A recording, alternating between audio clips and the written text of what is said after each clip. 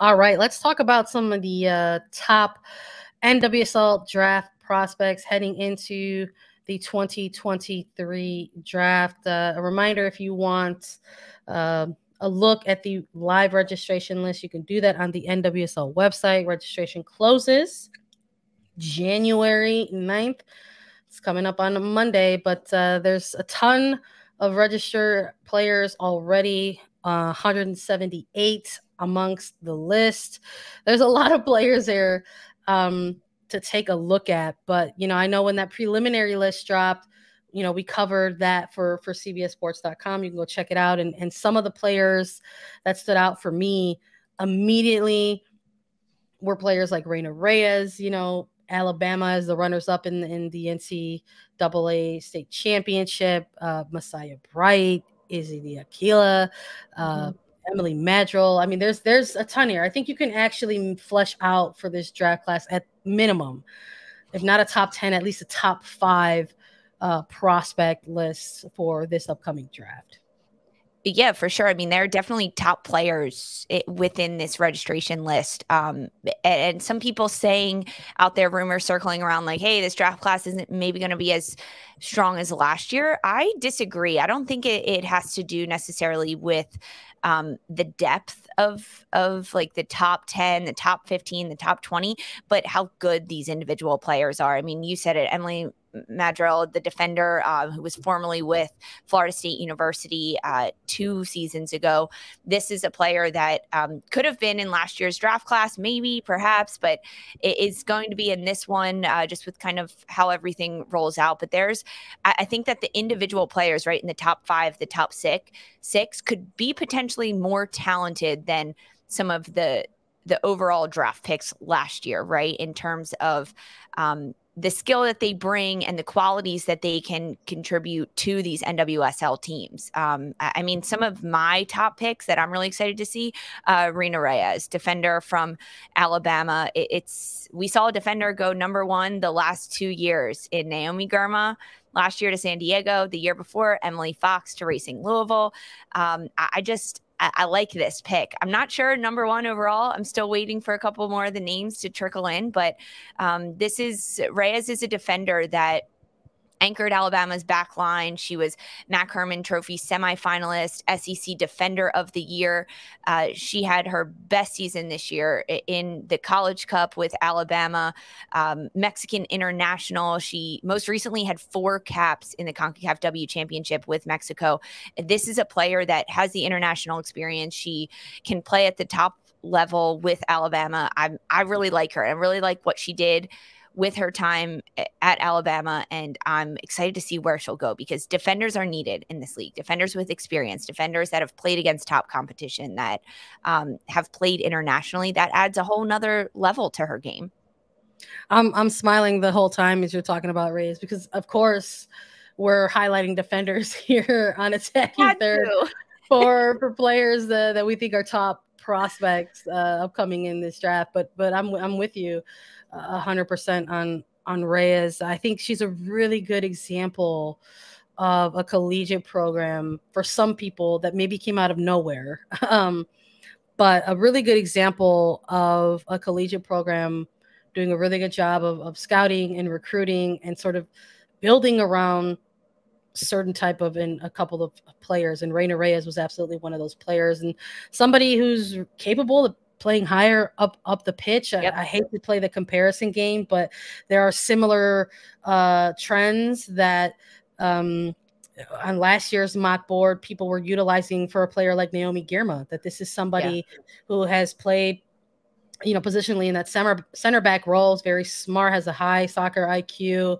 but has the ability with really good, the ability to distribute, can play a little bit higher up the pitch and perhaps maybe a defensive mid role as well. So I can't help but sort of think about some of the things that people were saying around Naomi Girma last year, and maybe sort of hearing those similar things around a player like Reyes, but Emily Madrill as well, another one of these players with experience as a defender coming into this 2023 draft. I think maybe when you're looking at examples, I'm saying like Reina is an example of a collegiate program that maybe, recruits well, scouts well, and continues to build off of a core group of players.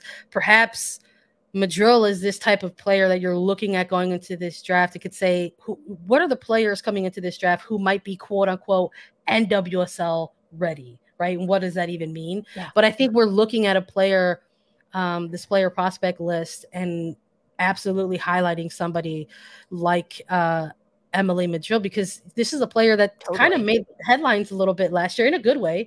Good headlines. She's technically was the first player to ever sign a contract directly with the NWSL through 2025, actually, because this is a player who made the decision to forgo the remainder of her NCAA eligibility at Florida State University. And signing a contract with the league provided some room to have her draft rights distributed and not forfeit her total eligibility for this upcoming draft in 2023. And so she ended up going on a short loan overseas, playing with BK Häcken in Sweden. So we're talking about a player who was with one of those very, very, top collegiate programs in FSU, played under Mark Krikorian, who's in NWSL now with the Washington Spirit. And not only did she have that experience with FSU, but she's now got experience as a club professional, having played overseas. So I think when you're looking at like list of prospects and you have teams on here who are maybe not just looking for a player to add depth, but a player to come in and make an impact immediately, like who is that, supposed NWSL ready type player? I think Emily Madrill is one of these players that you're looking at. You have to look at defender Emily Madrill because of everything you just listed. She has the experience of being a top contender in the NCAA at Florida State under Mark Krikorian. She has the professional experience. It almost puts her at a level of a second or a third year player in the NWSL because of what she was able to do in Sweden, playing center back there, understanding her role, getting a taste of what it's like to play overseas and against top competition internationally. I mean, I think for her, one of the smartest decisions that she could have made to forego her final year of eligibility, start her professional career, do what she could do at that time to continue to play. And that was signing with the league and then going on a short-term loan to Sweden to continue playing, getting game experience, playing against women that have been competing for years professionally. But as you mentioned, Mark Krikorian, the former FSU head coach, he's now in the front office at Washington Spirit. But I predict Emily Madrill going as a top 4 draft pick in this NWSL draft. And as we talked about, Washington Spirit doesn't have a top pick.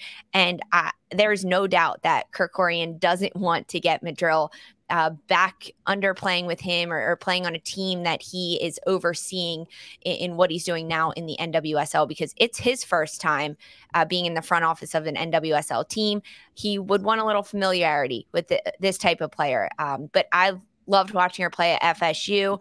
I think she'll get drafted pretty high. I'm excited to see what Madrill does, where she goes, kind of how she contributes to a back line. It's interesting, this one, right? We're starting off with our defenders that we've got Rena Reyes, Emily Madrill. We got to hit on some forwards here, Sandra, because out of Santa Clara, forward Izzy Diakia, she's former Gatorade National Player of the Year. She was tied for goals this year, number 2 in the NCAA with 19 goals. She's got 50 career goals and 78 appearances. The stats for this player are just out of this world. She's good too. Like a lot of players or a lot of fans might remember her from the 2020 national title that happened in the spring for Santa Clara. She scored the winning penalty kicks. That happened in the spring of 2021.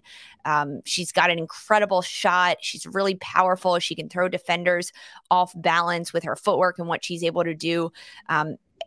Teams that are looking for strikers and looking for forwards that can score, have a nose for a goal, and understanding a winning culture coming out of Santa Clara, I think it's got to be Izzy Diakia for a lot of people to circle in this draft. Yeah, I'm with you. I think when you're looking at, even if you've got clubs who are, going through their big boards and maybe they're just, they have things narrowed down to, who are the top forwards in this class, or who are the top midfielders or the top defenders in this class. I think when you're looking at the forwards, I think you've got, Izzy Diakia right up there. Perhaps as number one on the list of top forwards. I mean, I would include Messiah Bright out of TCU, as one of the top forwards in this draft class. Made some history, with TCU, scored 49 goals in the entirety of her career with TCU. I think that's just one short of Diakia, who had 50 with Santa Clara. So, definitely a standout, for that program. And, similar to Diakia, has experience in, with U.S. youth teams. So I think when you have all of those bullet points, right, like on your resume, I think you're maybe looking at two of the top two kind of potential forwards, for prospects. But I mean, there's a ton. I mean, there's Hawking, there's Hopkins, Filippo, within this as well. There's a number of players. I think if teams are looking for forwards, that they can go through and make a solid pick throughout the draft. Yeah, I like your shout for Messiah Bright. I think kind of coupling her with Izzy Diakia is nice to kind of compare those two, because they are similar, but coming from different programs, right? Santa Clara, TCU, but the international experience that they have playing with the U.S. youth teams. I mean, you look at Messiah Bright, she got the U23 call-up in 2022 for the women's national team. Her NCAA tournament experience, 5 straight for TCU, 2-time All-American, Big 12 tournament, most outstanding player. Like, this player has a lot of accolades, and that's something that teams also have to look at, but then take into stride. Who was around these players? What happened with them? Were they the only superstar on their team for 3 years, or were they coupled with a lot of other players that really helped contribute to them, and they still stood out among the top of the top? I'm not sure if you even mentioned Nicole Douglas. I think this is an interesting player out of Arizona State. She's a forward. She's from London, and we talked about at the top of the show, drafts are an American thing, but she has registered for this draft. She played for Chelsea growing up. She had an incredible junior year in 2021 at Arizona State. She was the most prolific goal scorer in the country in 2021 for that season. 2022, she kind of trailed off a little bit, didn't maybe gain as much momentum from her junior year, probably as she would have liked. 14 goals in 2022, but she's incredibly physical. She can play anywhere along the front line. I saw her play as a striker. I saw her play as a winger at Arizona State. But I think the inconsistency going from her junior year to her senior year is a little bit of a question mark. But again, you have to look at the team around these players. You have to look at the competition that they played up against. And someone like Nicole Douglas, it's in her, right? To be the top most prolific goal scorer in the country, and then to still get 14 the next year. Perhaps the scouting reports were just a little bit tougher on Douglas heading into her senior year. But this is someone that I think it'll be really interesting to see how Douglas enters the draft as a London native. Played with Chelsea growing up, and to see that she wants to stay in the States and she wants to play in the NWSL, not go home and play in the Super League or anywhere else she could. No, I'm with you. I think even like looking at some of the players out of University of Virginia could be, players who can provide for NWSL offenses if they're looking for players to go ahead and get involved in the attack. So I'm eager to see if Alexis Spencer is going to be on this list of players. This is someone who I think was rumored last year to possibly declare early for the 2022 draft. Or, now that she's officially declared for 2023, will she be high on some of those draft boards coming up in this particular 2023 draft? But we'll see. There is still a ton of time left between now and Monday for the NWSL registration draft deadline to close. So maybe we'll see some more names on this list. Maybe there will be some more prospects who will, go ahead and declare themselves eligible for the 2023 draft.